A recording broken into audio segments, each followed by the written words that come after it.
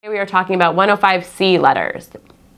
The IRS in June issued an informational release discussing disallowing claims without having further information.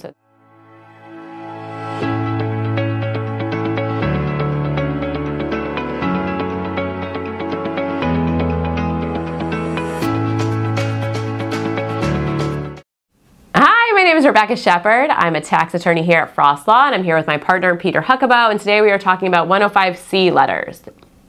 The IRS in June issued an informational release discussing disallowing claims without having further information. So they were not auditing claims, they were going to disallow claims that they felt were likely ineligible. And that first tranche of disallowance letters was going to be 28,000, but it's going to go up to either 280,000 to maybe 500,000 claims that are going to be just disallowed by the IRS.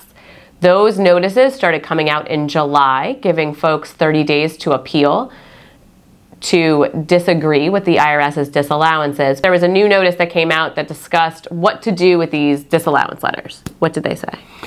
Right, so first of all, a 105C is a very important milestone in the case of any claim for a refund. So statutorily, the government is required to formally disallow a claim. That's what this 105C letter is. Generally says we can't allow your claim and identifies a reason why. That is an important milestone, the mailing of that document, because it gives the taxpayer up to 2 years to file a lawsuit in a United States District Court that has jurisdiction or the Court of Federal Claims. In the meantime, during those 2 years, like Rebecca said, you can protest this, and typically you have 30 days in order to file a formal protest with the IRS.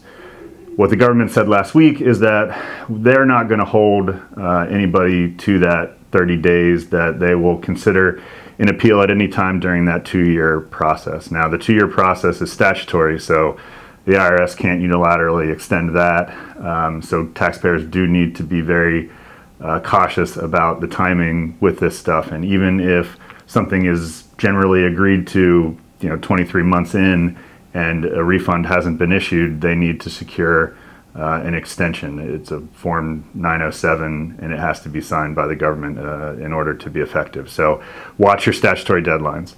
The other big thing that came out in that release last week is that the IRS really wants taxpayers to send in additional information regarding the eligibility, really briefing the theory of the case, identifying all of the governmental orders for any of the periods, or at least it can be read to understand that the government's going to be asking for the taxpayers to substantiate the entire claim and not just what may be the immediate issue in the 105C letters.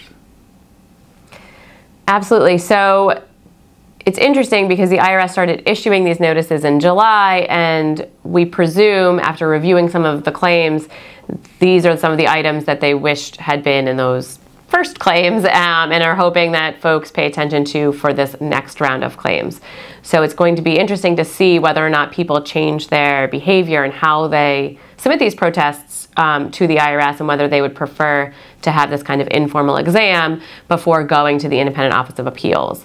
But if you send in this letter without any of this documentation, we believe, or the IRS has stated, that your case would then go to appeals. You would get an 86C letter. So if you don't get an 86C letter and you filed a protest and it's been a good amount of time, it would be a good idea to check with the IRS to see what the status of your claim is, to see where you're at, where you are procedurally. And again, like Peter said, just beware of that 2-year window. As you start to creep into it, you might want to look at that 907. That's it for today. If you have any other questions about this, about what to do with the disallowance, or whether or not your claim is valid, whether or not your refund can be expedited, please let us know. Feel free to give us a call, and we'll talk to you soon. Thanks.